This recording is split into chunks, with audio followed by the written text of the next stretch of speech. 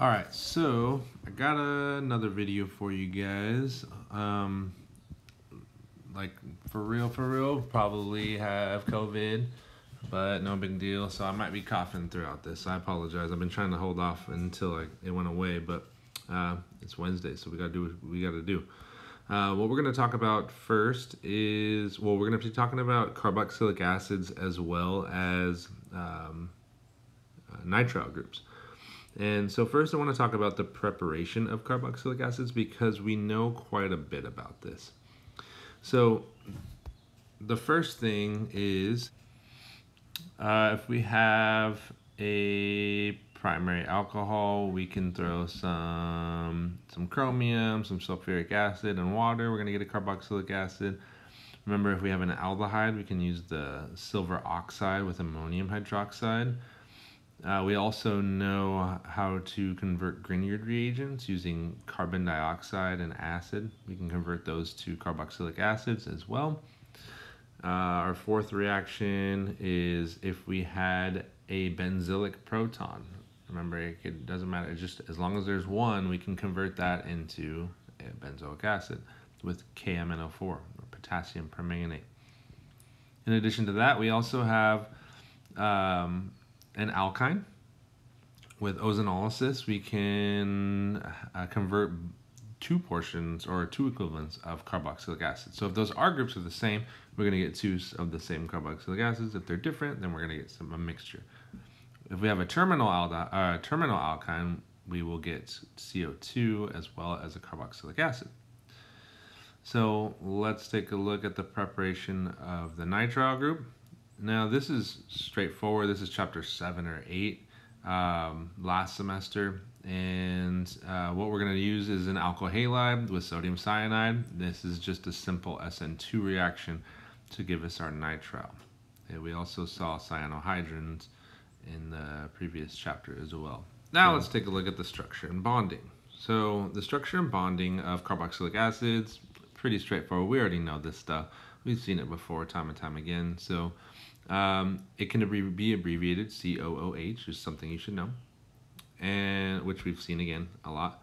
And carboxylic acids can also be called like the functionality, the functional group can be called a carboxy group, and that is a combination of carbonyl as well as hydroxy, so the CO and the OH. And so we also know that that carbon on the carbonyl group is sp2 hybridized and is 120 degree angle approximately. Okay. For the nitriles, we have that C triple bond N, and this is called a cyano group. And this is in the chapter because it's got the same oxidation state as carboxylic acids. That carbon is sp hybridized at 180 degrees. So both of those are going to be susceptible to nucleophilic attack. Okay, so that's pretty much it for structure and bonding. And when it comes to nomenclature, remember, I always tell you guys, like, do this on your own because you don't want to hear me talk about like cyclohexane, carboxylic acid. Like this, it's kind of boring. But there are a few things that I want to do for you guys because I find them interesting, but I also just want to give you that information. So there are some common names. So there's parent names. We've seen this before, but I want to remind you guys. So we have the parent name could be form, acet, propion, butyr, valer, capro, or benz. And these are going to have 1, 2, 3, 4, 5, or 6 carbons or a benzene ring. Now, what does this look like when it pertains to carboxylic acids? Well, this is formic acid. This is my attempt at drawing the italicized word because Formica is actually a genus of ants. And what's really cool about that name is also because formic acid is actually the reason why a red ant sting or bite actually is irritating, because they're putting formic acid into your body. And yeah, that sucks. It's an acid, right? We also have acetic acid, which is super common. Also comes from acetum, meaning like vinegar. We have valeric acid. We also have benzoic acid. And so these are some super common ones that I want you guys just to be familiar with. Valeric acid is a common fatty acids. So if you take some fats and you put them in a basic environment, like I always refer to Fight Club because they do saponification and make some soap. Valeric acid is a super common one as well. And the last two, because you can have diacids, and so you can have propane dioic acid, also known as malonic acid, and you can have butane dioic acid, which is also known as succinic acid. So malonic acid is something I want to introduce now because it's going to come up kind of later, at least the look of it. And then succinic acid is a really common acidity regulator in food and beverages. So you might see that on your labels at home. So the next thing is physical properties, right? So the physical properties as well as the spectroscopic properties or the spectroscopy associated with the nitriles and carboxylic acids. We know this stuff again, so this is pretty much a quick review. But the physical properties I want you to do on your own, right? So there's always the 5 carbons or less or more, and you get the solubility in water, right? So just take a look at that on your own. It's pretty straightforward. When it comes to spectroscopy, what I'm going to do is draw this kind of weird color-coded carboxylic acid to help us kind of make a quick and easy reference chart to see where these different functional groups show up on proton NMR, carbon NMR, as well as IR. So for the proton NMR, what we have, the only protons on a carboxylic acid could be the alpha hydrogens, which show up at 2 to 2.5, coded in blue, and the OH, coded in purple, shows up at between 10 and 12 ppm. So those are super obvious, especially that OH. For the carbon NMR, it could be a variety of them, but the one that's distinct for carboxylic acids is that CX in green, showing up at 170 to 210 ppm. The IR also has that carbonyl stretch at around 1700 inverse centimeters, and we also have the OH for carboxylic acid, which is crazy because it has a range of 2500 to 3500, and this is because it's hydrogen bonding with probably another one of itself, forming a cool looking dimer. For cyano groups, we have no protons, at least associated with that functional group, but we do have a carbon at 115 to 120 ppm in the carbon NMR, and we have a nitrile group at 2250 inverse centimeters. Okay, so let's see about some practice. Okay, so excuse me, how could you distinguish between the 3 compounds using only IR? And so when we're doing this, we want to just look for the functional groups, right? And look for the relevant functional groups, the ones that are going to actually show up in the higher wave numbers, because remember, 1500 or below, pretty much, we don't really care about that. That's the fingerprint region. So for this one on the left, we have an OH, we have a carbonyl. The second one, we only have a carbonyl, no OH. And then the last one, we have an OH, but it doesn't have a carbonyl stretch. So when we're trying to differentiate between the first two, we can see that they both have carbonyls. So we were looking for that. The last one doesn't. If you do have a carbonyl stretch and let's say a giant OH peak from 2500 to 3500, then you know you have the first compound. If it doesn't have a giant OH peak, then it's probably the middle compound. And so we're just going to have to tally up all the functional groups that we see, and then that will help us decide what compound we are trying to identify. It's all about that process of elimination, okay? So the next topic of discussion is going to be just some interesting compounds, just some stuff we want to point out that we might see in our everyday life again.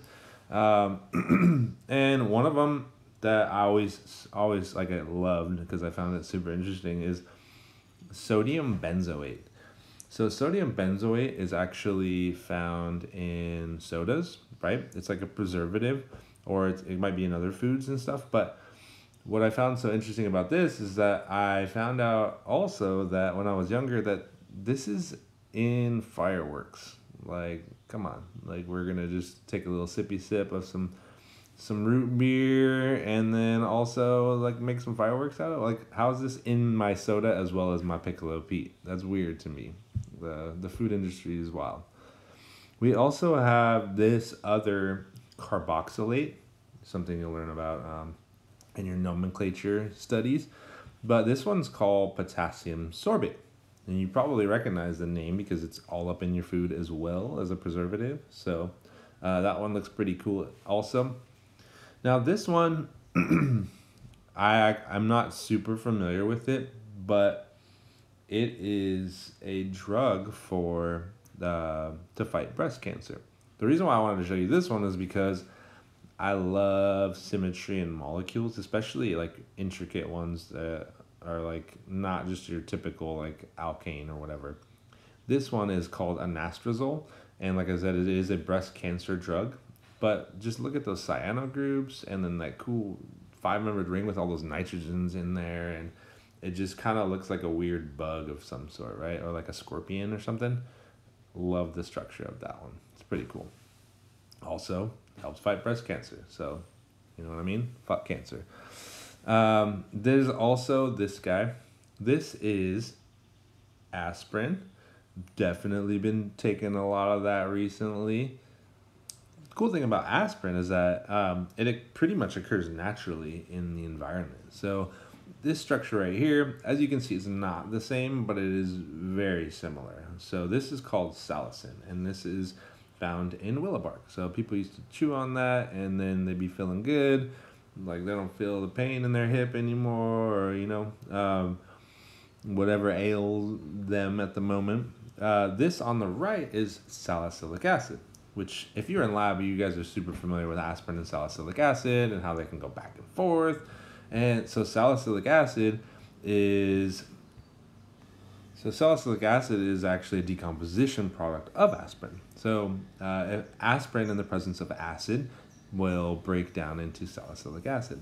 And so if you think about it, if you're taking aspirin and it gets into your stomach, that OH group is, or the aspirin is going to break down into salicylic acid. And so you know what? I haven't done my research, I'm not going to lie, but I would presume that salicylic acid is actually the active component rather than aspirin. So, I mean, back in the day, aspirin was actually formed because salicylic acid by itself causes some irritation, and so they had to make a less irritating form of it, and that turned out to be aspirin. So there's a cool little excerpt in your book that you can check out if you want, or hit that Wikipedia page or something. So I love reading about the origins of drugs and, you know, where they came from, what they were originally used for. So basically the way aspirin works is that it prevents the synthesis of something called prostaglandins.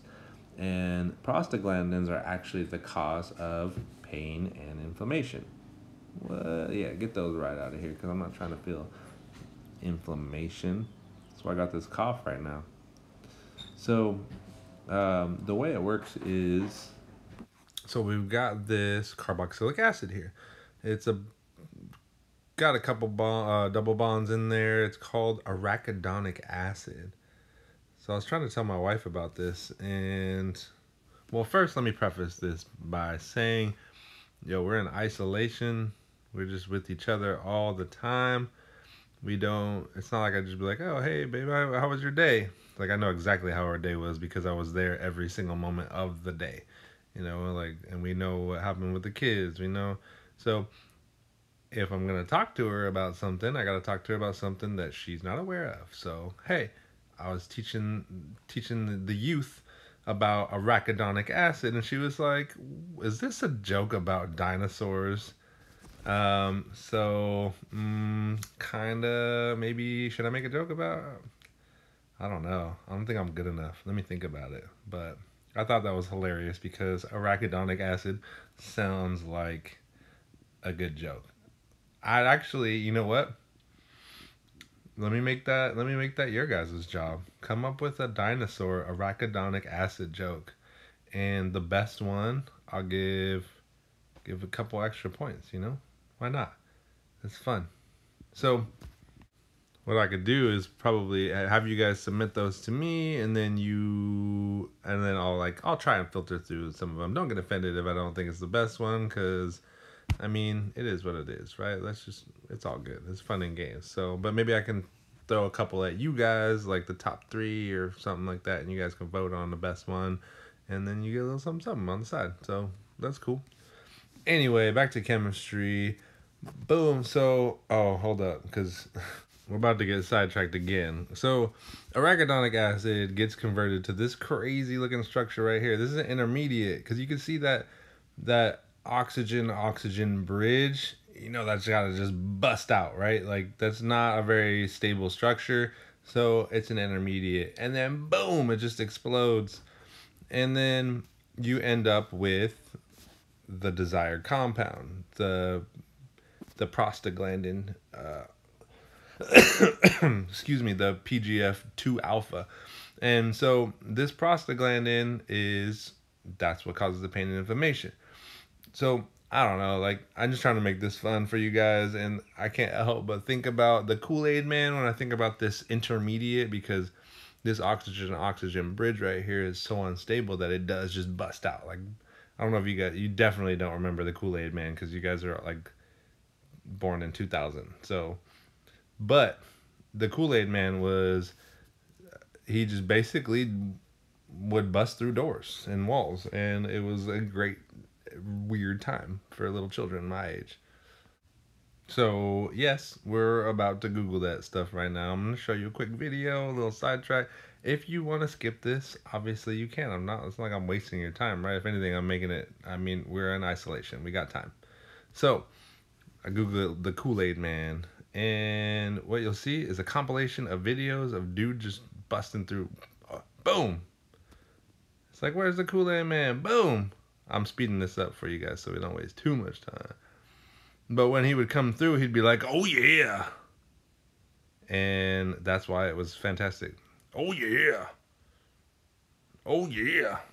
I don't know. Do I need to do like a trademark or copyright? I Googled it on YouTube. All rights reserved for YouTube or something. Anyway, Kool-Aid, by the way, if you guys don't know about Kool-Aid, is delicious. As Dave Chappelle would say, it just requires sugar, water, purple. It's bomb, but not the healthiest thing for you. Let's get back to chemistry. How about that? Okay, sorry. A little detour for Jess. Got to make this as normal as possible. I would probably bring that up for you guys in class too. So, carboxylic acids, they are Bronsted-Lowry acids, right? It's in the name. And the pKa of typical carboxylic acids is about 5. And so let's see what the acid-base reaction looks like, right? We got a base swooping on that proton, makes a carboxylate, that charged species, and then this charged species actually has a resonance structure, right? So remember, for acid-base reactions, we have to form the weakest acid and the weakest base. So that HB, the conjugate acid, has to have a pKa that's greater than 5, right? In order for this to actually work. Otherwise, it's not going to happen, because that means that the base was not strong enough to remove that acidic proton on the carboxylic acid. Now, although it is an acid, it's still not just going to give it up willy-nilly to anything. It's got to be a strong enough base. So we have these lists of bases. Kind of funny, because sodium bicarbonate, ammonia, sodium carbonate, sodium methoxide, sodium hydroxide, sodium ethoxide, and sodium hydride. Some of those were actually in that soda from Mexico that I showed you guys from a student. And, that's kind of funny, right? Like, anyway, conjugate acids, pKa's listed right next to it. Notice that the pKa's of the water and the ethanol and the methanol, they're about 16. And so all of these guys will actually do the trick. So every single one of them is strong enough to deprotonate the carboxylic acid. That's because the conjugate acid is weaker, because the pKa is higher than 5. Okay? So, again, this is acid-base chemistry. We did this a long time ago. This is going to be probably a really helpful review, though. So that's why I'm going to do it for you guys. We have ethanol, phenol, and acetic acid. So as we go from A, B to C, we have an increase in acidity. So we have a pKa of 16, 10, and 4.8. So those are all, as the pKa goes down, it's more acidic, right? So why is this the trend? They're all pretty much the same structure. They got OHs, and that's the acidic proton. But recall that the strength of an acid is determined by the stability of the conjugate base. So what does the conjugate base of each of these things look like, right? Well, we have the ethoxide, the phenoxide, and the acetate, and labeled A, B, and C. As we go from as we go from left to right, we have an increasing in the stability of that conjugate base. That's why the acidity increases from left to right. There are 4 factors to help us determine the strongest acid: element effect, resonance effect, inductive effect, and hybridization. So this is in order of priority as well. So the first one, element effects. All of the compounds above, A, B, and C, have an acidic hydrogen on the oxygen. They have the acidic hydrogen on the same element. So A, B, and C apply for the element effect. So we have to go to the next one, resonance, to distinguish between trying to determine which one is the most acidic. B and C both have resonance structures, but C has a better resonance structure, or a more stable resonance structure. So if we draw the resonance structure of the phenoxide, we can actually see that we have at one point a carbanion, whereas the acetic acid only has a negative charge on the oxygen. Since that negative charge is on the oxygen, it's more stable because it's a more electronegative atom. We should remember how to use the inductive effect as well as hybridization to determine which compound is most acidic, but we don't need to in this case. We were able to kind of apply or determine which structure was the most acidic based off of the first 2 alone. But we do want to talk about inductive effects. So let's take a look at a variety of structures, and then we'll try and work our way through it to see how we can determine which is the most acidic carboxylic acid. Okay, so there's gonna be a variety of structures with different, I guess, factors that we would apply to these carboxylic acids to determine which ones are the most acidic. So let's take a look at the top one first. This particular pKa is 2.8, 4.8, as well as 5.1. Now let's take a look at why that would be the case. So these are all pretty similar structures. We have 3 different carboxylic acids with different things on the alpha carbon. So the alpha carbon on the right has 3 methyl groups, and then the alpha carbon in the middle just has 3 hydrogens, and the alpha carbon on the far left structure has 1 chlorine, an electronegative atom, as well as 2 hydrogens. So this is in fact the reason why we have this trend for acidity for these carboxylic acids. So the electron donating groups, they actually destabilize the conjugate base, and so because they're putting more electron density into a negative thing, and so that's why the acidity is 5.1, or the pKa is 5.1 compared to the acetic acid. But the chlorine on the far left structure is an electron withdrawing atom, right? And so this is inductive effects. It's inductively withdrawing electron density from the carboxylate conjugate base, from the carboxylate conjugate base, and that stabilizes it because it makes it less negative, and therefore this particular structure is more acidic. Now the same could be said for the next 3 structures. Inductive effects is going to be the cause of this particular pKa trend as well. We have 1 chlorine, then 2, then 3 electronegative atoms, removing electron density, and this is what's ultimately going to make the structure on the right more acidic. Now if we compare just electronegativity in the next compound, we have a chlorine versus a fluorine. That's the only difference in this structure. We have a pK of 2.8 versus 2.6. While the fluorine is more acidic, the fluorine compound is more acidic because fluorine is more electronegative. And so again, all of these are using inductive effects to kind of help us understand, or to help us determine which compound is more acidic. If we look at the bottom three, they're all the same number of, they're pretty much just constitutional isomers. They have the same number of carbons, hydrogens, and oxygens, and chlorine. But if we see that the main difference is the location of that chlorine. That chlorine shifts from the far left and then it moves a little bit closer to the right to that carboxylic acid, and that ultimately is what's decreasing that pKa. We see it goes from 4.5 to 2.9, and that's because the electron withdrawing group is getting closer to the carboxylic acid or the acidic proton. So that's going to help stabilize, again, the conjugate base, the carboxylate.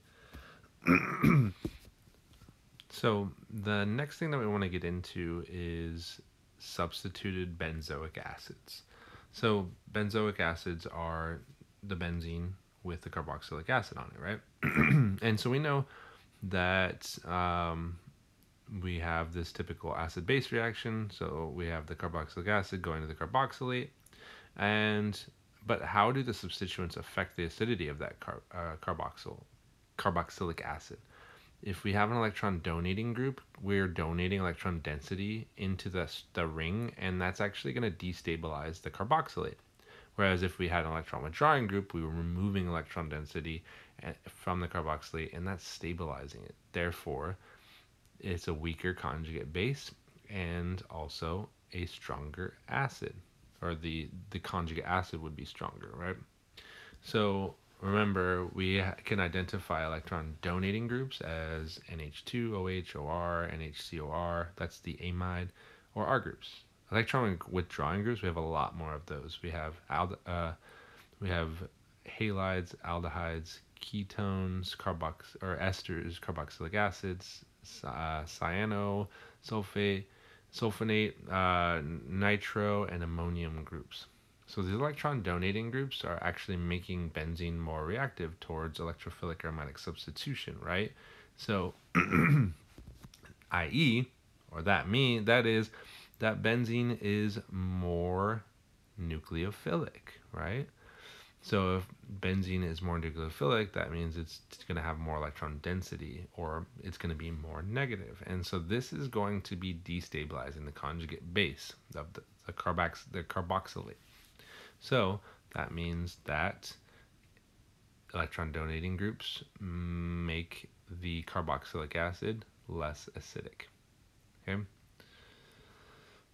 Now, the next topic of discussion is going to be extractions. So extractions are pretty much using solubility differences to separate and purify organic compounds. So we did this a lot in lab. If you had lab, you know what it is. You know this concept really well, but maybe not on paper, right? So let's say we have a carboxylic acid and we have a carboxylate. We know that we can utilize the acidity of this compound to actually create two very different compounds. One, the carboxylic acid it's very water insoluble, while the carboxylate is ionic, so that means it's going to be very water soluble. So we can use something called a separatory funnel. That's this fancy looking thing. We don't use this in our lab, but on larger scales you use a sep funnel. And we know that, like, for example, oil and water don't mix. Well, organic solvents don't mix with water. Methylene chloride is a super common one. So in the separatory funnel, they separate into two layers. Methylene chloride is more dense, so it falls to the bottom, while water is at the top. And this will allow us to filter it out. Kind of like it's got a stopcock on it, just like a burette did for the millions of titrations you guys did in general chemistry. And we can use this to separate compounds. So let's say we had benzoic acid and cyclohexanol. We know that the benzoic acid has an acidic proton, much more acidic than cyclohexanol. The pKa of benzoic acid is going to be let's just say around 5, while the cyclohexanol pKa of cyclohexanol is going to be more like a regular alcohol. So that's going to be closer to 16. That's significantly different. Remember, in pH scale, it's logarithmic, so that's factors of 10 for each numerical value. So we can use sodium hydroxide to deprotonate or remove the acidic proton on the benzoic acid if we just mix it. Remember, sodium hydroxide is going to be a water. It's an aqueous solvent, right? So essentially have aqueous sodium hydroxide, mix that with the methylene chloride as well as our mixture of benzoic acid and cyclohexanol. That benzoic acid is going to get deprotonated and form the carboxylate, which is very soluble in water. And so now it's going to be soluble in the water layer, while the cyclohexanol is still only soluble in the methylene chloride layer. So since the methylene chloride and the water layer don't stay together, they separate, we inherently separate the cyclohexanol as well as the carboxylate. And now we can separate the water and the cyclohexanol or the methylene chloride, and we've separated our two compounds, thus purifying the organic compound. So this is one method to purify our substances. It's pretty straightforward too. Now, it's very similar to the previous example, although slightly different. I want you to think about how might we separate these. So I got you the structure of cocaine, as well as naphthalene and sodium chloride. So think about the physical properties of these guys and their solubilities in water and in organic solvents, like methylene chloride. Okay? Think about this, how you might try and do this on your own first, and then, so pause the video and come back. Now remember, sodium chloride is ionic, right? That's mad soluble in water. So naphthalene and cocaine, however, are probably not very soluble in water because they have a lot of carbons and hydrogens or nonpolar functionalities. And so first, sodium chloride mixed with methylene chloride as well as these three compounds, if we dissolve them all together, we will essentially separate the cocaine as well as naphthalene from the sodium chloride. Because naphthalene and cocaine are soluble and organic, and our organic is not miscible with water. So boom, these two go to methylene chloride, sodium chloride goes to water. Now we've got these two guys. How do we separate them? Well, what we can do instead of using base is use acid, use HCl, because cocaine has a basic nitrogen on it.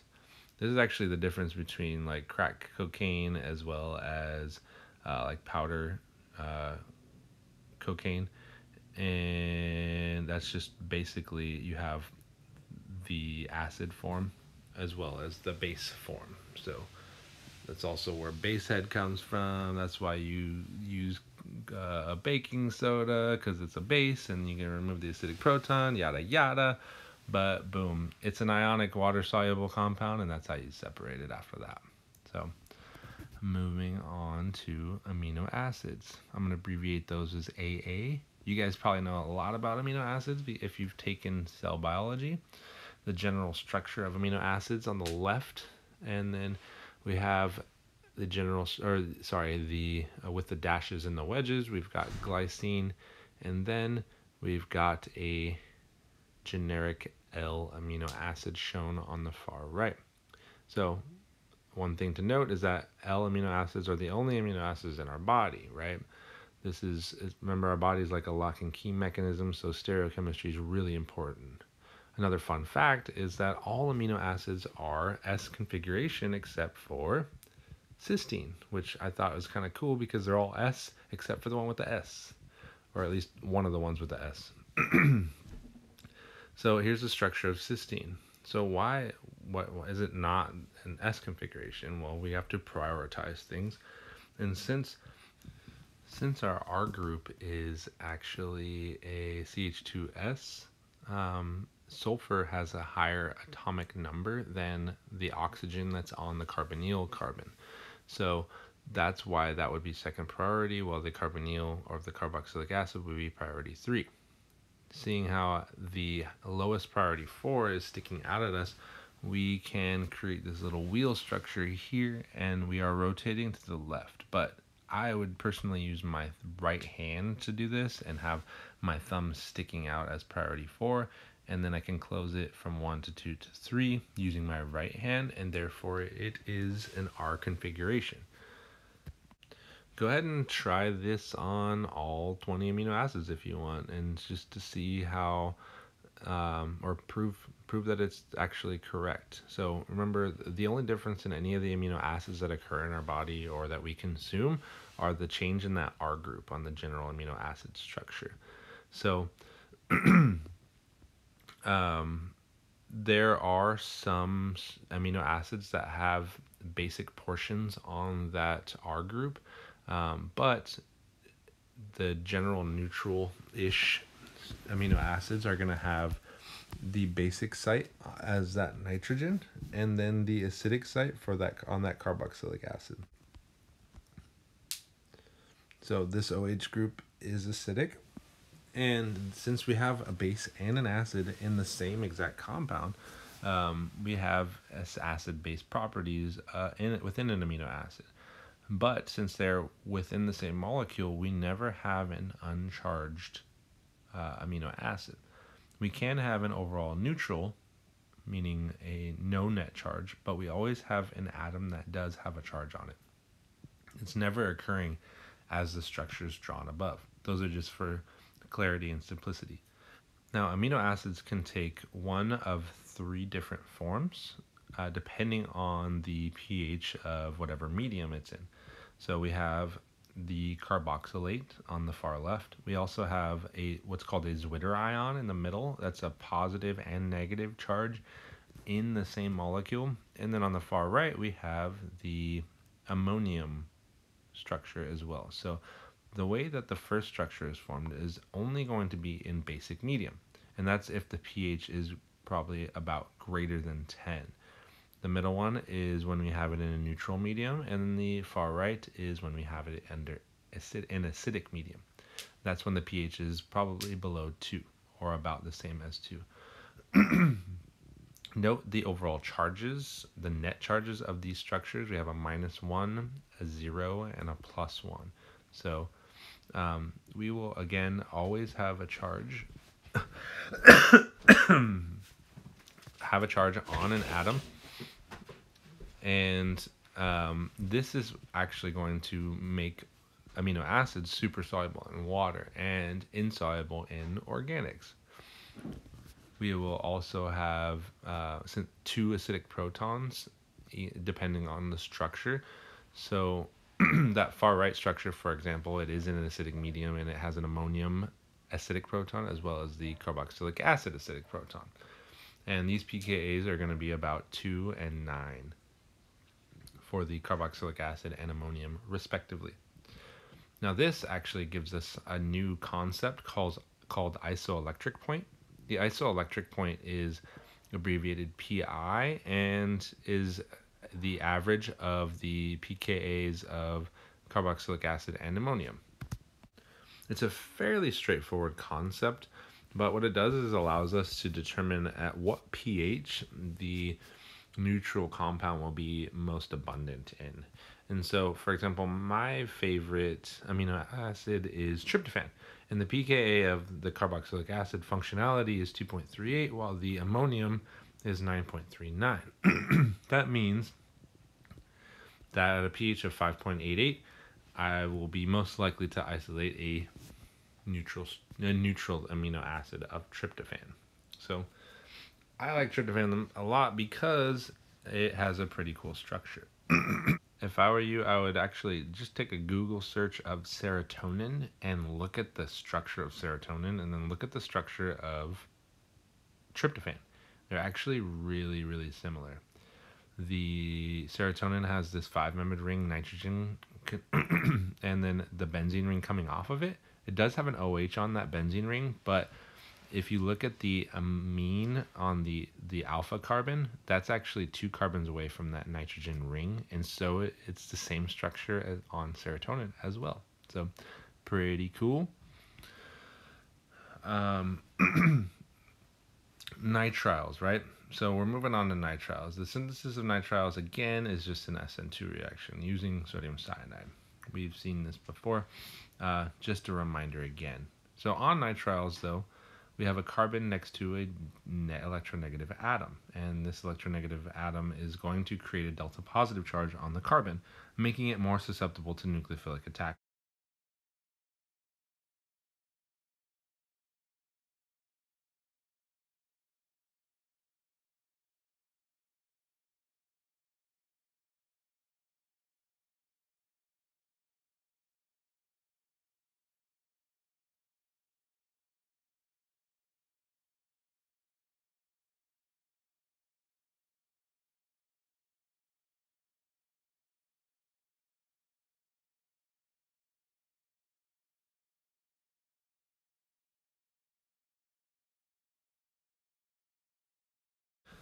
And as we saw in the previous chapter, a cyanohydrin can actually be converted to a carboxylic acid with an alpha hydroxy on it in the presence of acid or base. So here's the mechanism. I was asked for it. The mechanism for under acidic conditions. Since we have an acid, what do we want to do with it? We want to protonate something, right? And the most basic site is the nitrogen. That nitrogen is going to get protonated, making a positive charge on that nitrogen. That creates a highly delta positive charge on that carbon adjacent to it, making it more susceptible to nucleophilic attack. The water attacks as the nucleophile, and we create an oxonium intermediate. With a proton transfer, we get another positively charged nitrogen. Again, makes that carbon susceptible to nucleophilic attack from water, and then we get another weird tetrahedral intermediate with an oxonium, a proton transfer.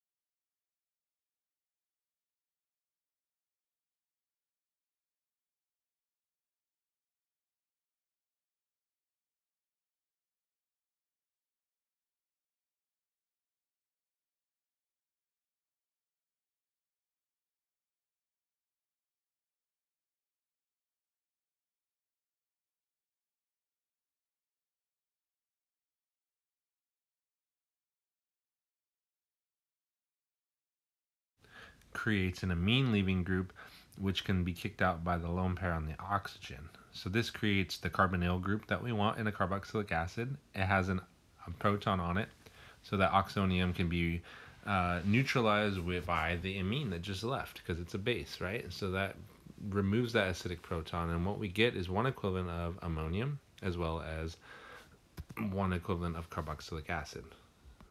So I want to remind you that this is the mechanism under an acidic medium, right? So acidic water, and notice the positive charge on the nitrogen, the oxygens, and throughout the entire mechanism. So when it comes to mechanisms done in acidic medium, you want to run with positive charges always. And as you'll see in this basic mechanism, when it's under basic medium, you want to have negative charges. You don't typically want to have positive charges in a basic medium for that mechanism. So this cyano carbon is susceptible to nucleophilic attack by that hydroxide, right? Attack there, we get a negatively charged nitrogen. This removes the proton from that water, and we've got the neutral compound here on the right. So now we still want that that nitrogen to leave, right? So how can we get that to work? We remove that proton on the oxygen, and that creates a carbon-oxygen double bond, and it puts a negative charge from that nitrogen-carbon double bond onto the nitrogen. That nitrogen removes the proton from water, and now we have an amide. Now, amides under highly basic conditions as well as a lot of heat can actually be converted to carboxylic acids. So the hydroxide attacks the carbonyl group. That goes up, comes back down, creates a carbon-oxygen double bond, and the amide or the NH2 negative charge leaves. This is a very poor leaving group, and again is only done in drastic conditions with a lot of base, a lot of hydroxide. So that amide is actually going to remove the acidic proton on the carboxylic acid that's formed, and so what you end up with is a carboxylate and an amine or ammonia. And so note, this is in basic medium, right?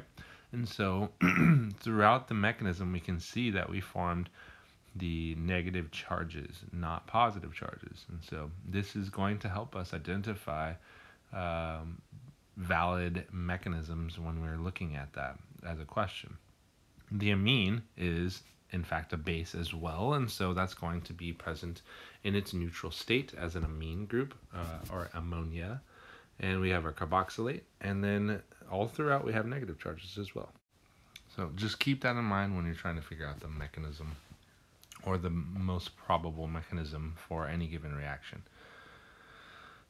Okay, so now the next topic, or I just kind of want to run through a couple problems for you, and then we're going to run through quite a bit of reactions pretty quickly, but it's more just for practice and applications of the things we kind of already know, right? So let's say we had this structure here. We have a series of reagents that we're going to use: sodium cyanide, lithium aluminum hydride, and water. So what happens when you have sodium cyanide and an alkyl halide? It's an SN2 reaction, right, to form that cyano group. So now, what does a cyano group do in the presence of lithium aluminum hydride? Remember, lithium aluminum hydride is our source of H-. It's a nucleophile. Nucleophiles attack the carbon on a nitrile group, and that's exactly what happens. So this mechanism is a little weird, but just remember that lithium aluminum hydride is very strong and it reduces the crap out of everything, right? So once you add that hydride to the carbon, you get a negative charge on the nitrogen, which then forms an acid-base adduct with the aluminum that's left over, AlH3. And now another hydride can come in and attack that carbon that's adjacent to that nitrogen. So it's electrophilic. And now that we've got the second one on there, we got a negative charge on that nitrogen. We form another acid-base adduct. And this acid-base adduct is pretty much one step away from the final product. Remember, when we have a cyano group in the presence of lithium aluminum hydride, we form an amine. And so after we add water, it pretty much just protonates everything, and we lose this aluminum hydroxide compound as well as our desired product, the amine. Now let's take a look at this cyano group in the presence of diol. Remember, diol is weak sauce, so it's not going to be exactly the same as lithium aluminum hydride. It does have a hydride on there, so it does attack the carbon, but it stops here. So this negatively charged nitrogen doesn't really get the chance to form an adduct, and that carbon is not going to ever be electrophilic enough for this weak sauce diol to actually do its job and attack there. So now, in the presence of water, we form an imine, and this imine, remember, can be hydrolyzed in the presence of water as well to form the final product, the aldehyde. Super fun stuff. Love the mechanisms, love the complications, and makes us think, right? If you know the mechanism, it makes it a lot easier. So I encourage you to know them really well. Let's take a look at a Grignard. So Grignard's a nucleophile, right? Boom, we're attacking that carbon, electrophilic carbon, with that phenyl magnesium bromide. And now we have this negatively charged intermediate. Throw water in there, we protonate that. Again, we are forming an imine intermediate, again in the presence of water, hydrolysis, and we get our new ketone. So that R group is still there from the cyano group, but now the new thing is the phenyl from the phenyl magnesium bromide. So just to summarize it, the cyano group in the presence of lithium aluminum hydride goes to an amine. In the presence of diol, goes to an aldehyde in the presence of a Grignard. So our primed magnesium bromide, or magnesium halide, sorry, with water, we will form a new ketone. And then in the presence of acid or base, we form a new carboxylic acid. So we've got a lot of tools in our toolbox now, so we gotta use them or we will lose them. Okay, so put them to practice. What do you know? We got practice right here. Boom. So if you want, pause it, and then you can see if you get the same answer that I do. So remember, for the cyano group in the presence of lithium aluminum hydride, we have this acid-base adduct intermediate, right? And then hit that with water and we protonate everything. So the final product is going to be an amine. Refer to the mechanism above if you want to check that out. So the next example is going to be a more of like a multi-step synthesis. We are going to have an alkyl halide with sodium cyanide and a Grignard and water. So remember that sodium cyanide SN2 reaction, right? We're going to form that cyano intermediate, the nitrile. And then what does that do in the presence of a Grignard? Nucleophilic attack of that carbon. A couple steps later, we end up with a new ketone with that R group on the Grignard as the R group on the ketone. So let's take a look at this multi-step one. If we have a Grignard with some water, is just going to quench it. Lithium aluminum hydride in the end with some more water to quench it. That Grignard attacks this carbon to form a new ketone, right? What do ketones do in the presence of a lithium aluminum hydride? They get converted to alcohols. And so now we have a new way to make some fancy looking alcohols. And if you notice, that cyano group just grew. So if we could technically start from the cyclohexane, would make it an alkyl halide, convert it to cyano, then you go to the ketone to the alcohol, and we just grew or increased the number of carbon bonds by a lot. And so this is all about, this is synthetic chemistry. You guys are here, you made it. Super fun stuff now. So put the following in order of increasing acidity. So this is like the earlier discussions, right? So if we have a variety of benzoic acids, we basically just need to put them in order from strongest electron withdrawing group to a weakest electron withdrawing group, and then weakest electron donating group to strongest electron donating group. And that's what will give us our answer. So nitro groups, super electron withdrawing. Then the ketone, because it's got a carbonyl. And the next one is the bromine, and then after that is going to be the that's all the electron withdrawing groups. But then the methyl group as compared to the OME group, or the O methyl group, is the methyl is a weaker donor, and so that's going to be a little bit more acidic than the OME. So let's take a look at another example.